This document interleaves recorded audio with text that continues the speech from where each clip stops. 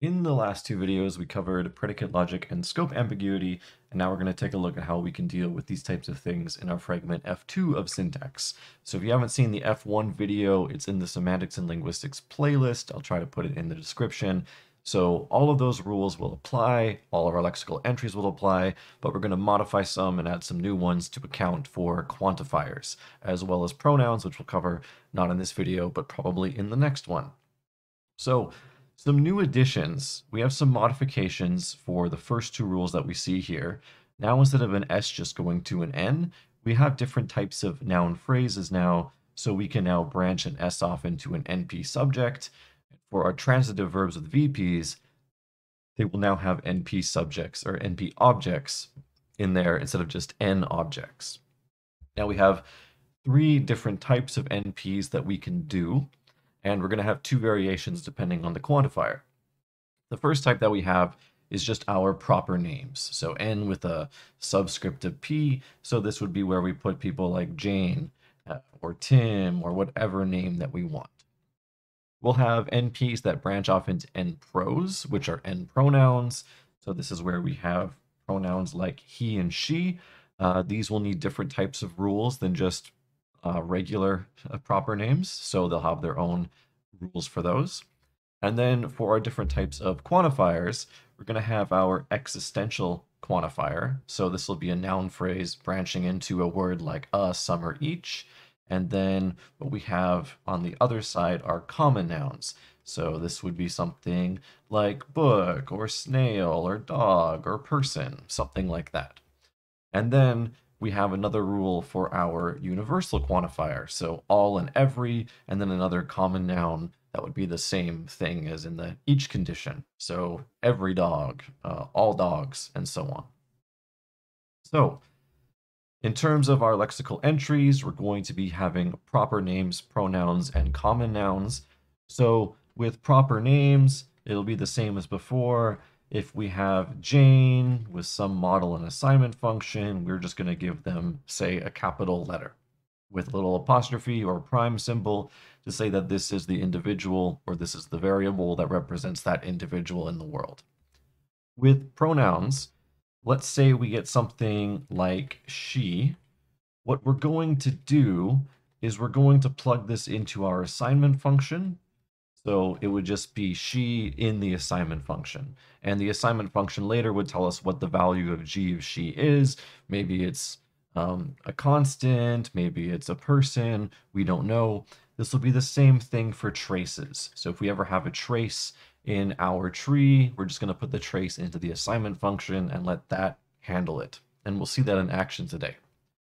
With terms of common nouns, if we have something like dog, for example, we know that common nouns act like predicates. So what this is going to be is this is going to be the set of X, such that X is a dog, and there are different members that could be in this set, but this is what a common noun represents. So the different types of nouns that we have show themselves in different ways, either an individual, something that goes into assignment functions, or as a predicate.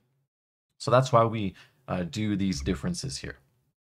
Now we also have our quantifier raising rule, and what this is basically saying is that if we have a sentence and somewhere in this sentence we have a quantified noun phrase, so this is like, say, every NC, and then maybe this is a VP with a VI here, what we're going to do is we take a look at our context, X and Y. They can be anything, so something to the left of the NP, something to the right, maybe they're both empty. What we do is we create a new S, we give it the index NPI, and what we're going to do is we're going to drag everything under that NP and move it upwards.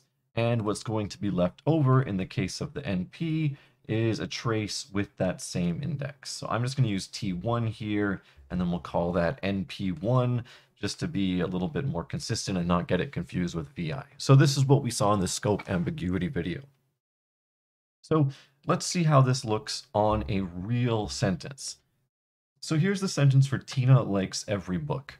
If we want to do compositional semantics on this, what we see is that we have a noun phrase that has a quantifier in it, every book.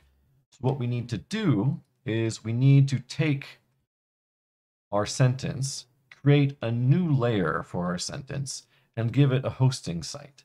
So let's call this NP1. What we'll do is we'll drag everything under that quantified noun phrase, move it up into the new position, and now what we're going to get is in its place a trace. So we would call that T1. And now you can imagine if we're evaluating the meaning of these sentences, this is going to end up being G of T1. It's going to be a placeholder for quite some time. And then when we get to this node up here, we'll be able to finally evaluate it because we're going to have a meaning for 1 at some point.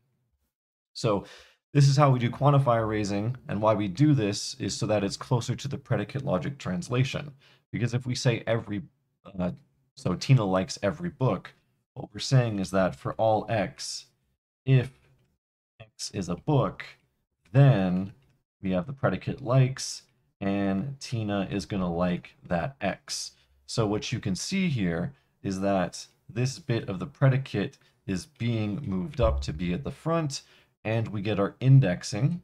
So with x and x here, this is going to be indexed by T1 in the lower bit, and then we're going to have our NP1 in the higher bit to join those meanings together. So this is why we do quantifier raising, and you can imagine if you have two quantified NPs in a sentence, you would have two different structures, so you'd be moving up each NP once into its own position. But we're just going to talk about one quantifier here.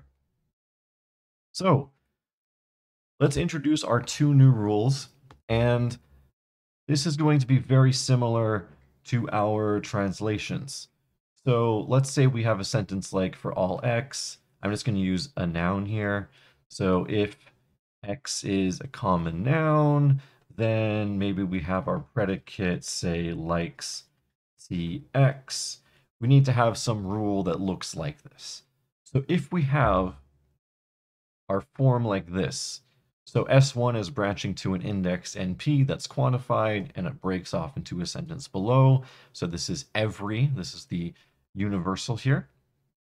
This is going to be true if for every D in our universe, so if I just highlight some of this here, for all D in our universe corresponds to this for all X, we say that if D is in our common noun set, so if X has the property of being that noun, then what's going to happen is our predicate is going to be true. But we're doing something here. If you take a look at this bit right here, this is going to get a little bit ugly on the screen. What we're doing is we're doing an assignment function replacement. So we're saying we're replacing D with TI.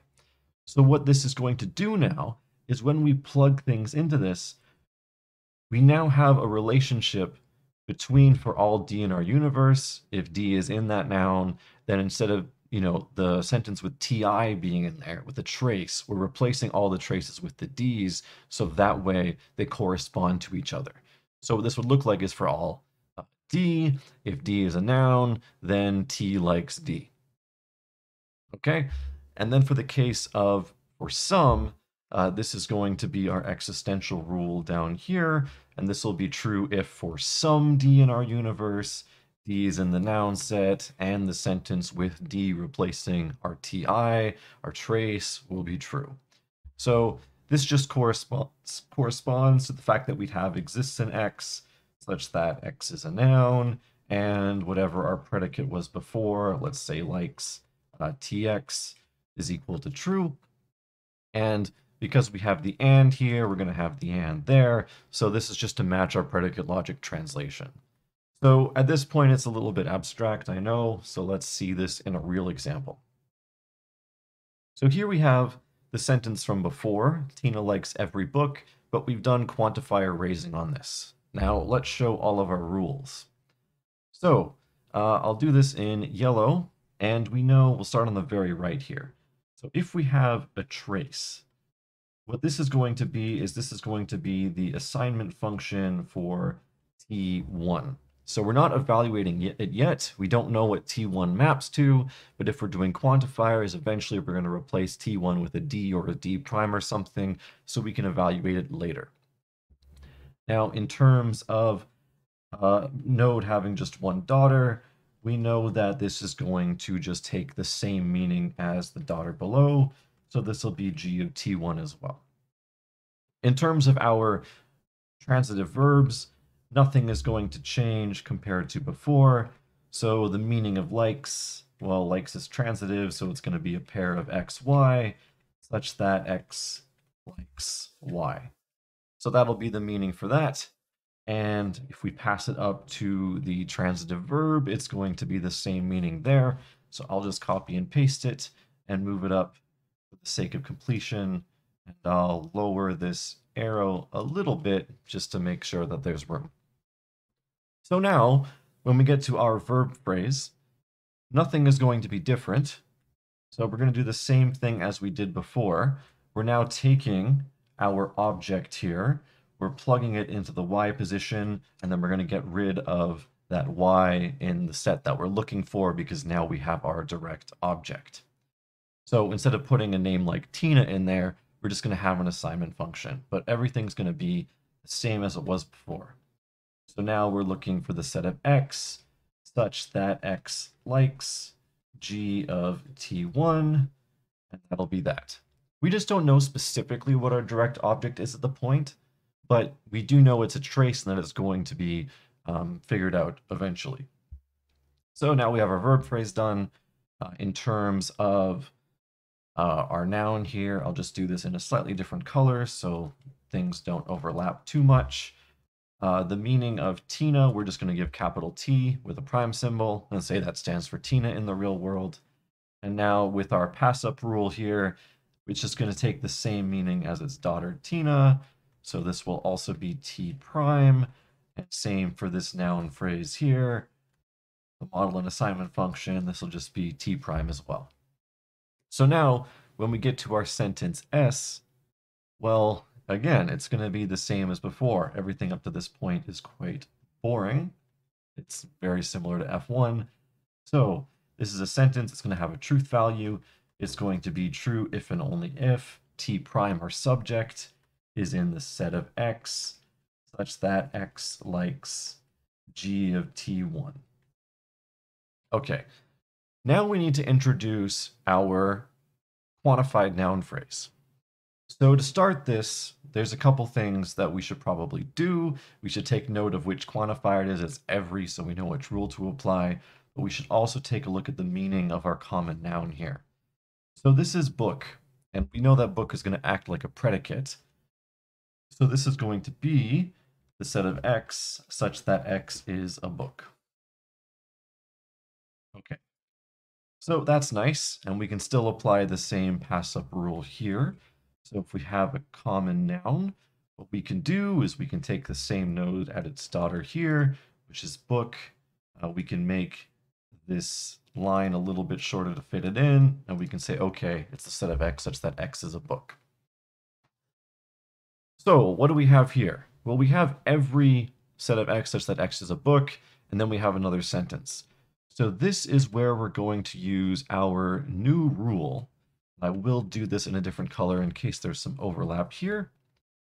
So we need to combine our every NP with the S here. So this is an every statement. So this is going to be true if, and we're going to introduce a new variable here. So if for all D in our universe, because we're talking about every something, we're going to say that if D is an element of our quantified noun phrase here, so the set of X such that X is a book, then what's going to happen? Well, then we're going to say that S2, so in this case, if we can just give these numbers so I can separate them very easily, S1 and S2, then S2 is going to be true, but we're going to be replacing our trace with that variable. So if D is in the set of X such that X is a book, we're just going to repeat our S2. So then T prime is going to be in the set of X such that X likes. But now we know what G of T1 is going to be. Because we have this index here for X is a book, we have the index here on T1. So wherever we see G of T1, we're going to replace it with the variable that we introduced, which would be D in this case. So our final truth condition is going to be it's true if for all D in our universe, if D is a book, then Tina is in the set of X such that X likes D, and D just happens to be that book. So with the if-then statement, we get our every translation, and with D's, we're now relating our book to the position in the trace. And this should make sense when we think about the predicate logic translation. So for all X, if X is a book, that's like saying if for all D, if D is in the set of books, then our predicate will be true, with D replacing whatever the trace is, which is going to be the same thing as saying here, then Tina is in the set of X such that X likes D and D is our book. So this can be a little bit confusing at first, but again, you just need to follow the rules and then everything comes out nicely. Don't forget about quantifier raising. Don't forget about how to translate every and each. And if you ever get stuck, just think about the predicate logic translation, and that can really help you out when trying to determine how to do these. So in the next video, we'll do pronouns, which are very similar to just evaluating traces. So if you're interested in that, stay tuned for the next one. If you have any questions, you know what to do, put them down below. Thanks for commenting, subscribing, liking, all that other fun stuff. And I hope to see you in the next one.